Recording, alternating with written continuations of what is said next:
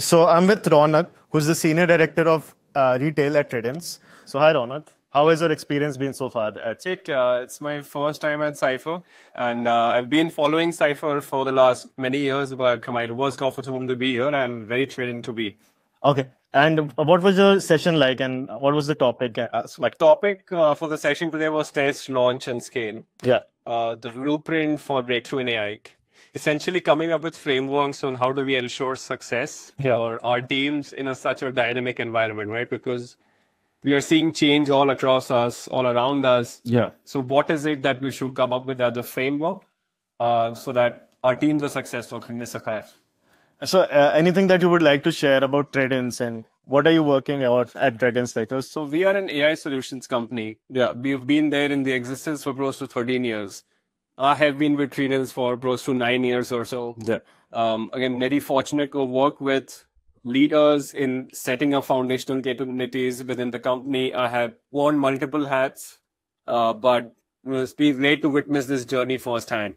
When I joined, we were in double digits and we are up to thousands now. So it feels like a personal growth to see that scale and growth across geographies in both India, US, rest of North America, and Europe. Right now, I'm a part of the retail vertical. Yeah. And I have a P&L responsibility of working with a Fortune 100 client.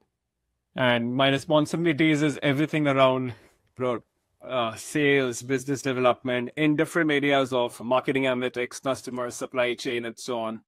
Setting up teams, learning and development, making sure they are set up for success. So everything that we need to do to make sure that our teams are successful for my account is what I'm responsible for.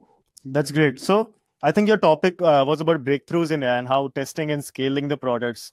So was there any time when you thought that now AI is getting the started and it's getting the high? Was there any moment in AI at Tredence? I think a few years back, in fact, when we started to see some of these technologies actually being incorporated by the business to run some of their own works, right? So I remember we worked on a forecasting project. And before that, forecasting used to be just a theoretical exercise, right? Okay, this is what my sales are going to be. This is how much I should hear from the vendors and so on.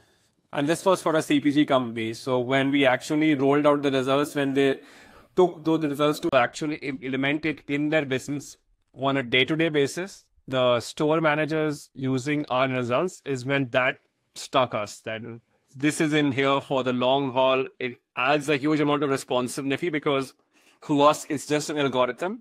To a store manager, it decides that payouts, it decides the sales and so on. So that was a big, a good sense of a aha moment, but that was a turnaround number for me.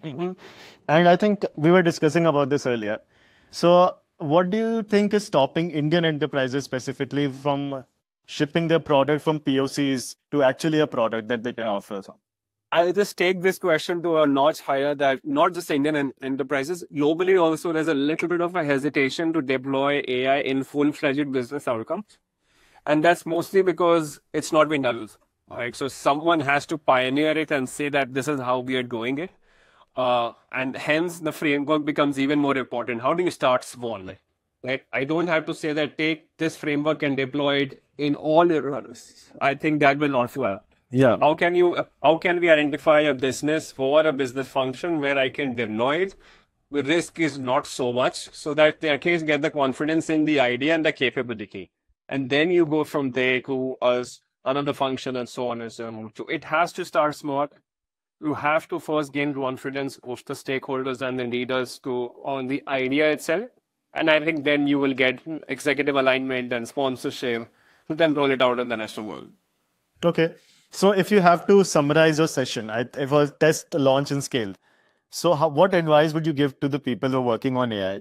Well, I think the biggest advice what I have and which I mentioned in the slide also is for us to be okay with failing. Okay to take risk, right? We are all risk averse by nature. We don't want to take risks. But if you have calculated on this, if you are confident on the process, in your team skills and capabilities, take a smaller risk. It's okay. But take that plunge, right? It's okay to be uncertain about what's happening in the future. But you should have the confidence and the alignment that it's all for the best. I'm not doing it for fun. It's not a science project. It's all about improving the business outcomes, and I think that is how we will get more traction on innovation and experimentation at AI as a whole. Definitely. Okay. Yeah. So thank you so much, Raunak, and I hope you interact with more people now. And yeah, and thank you so much.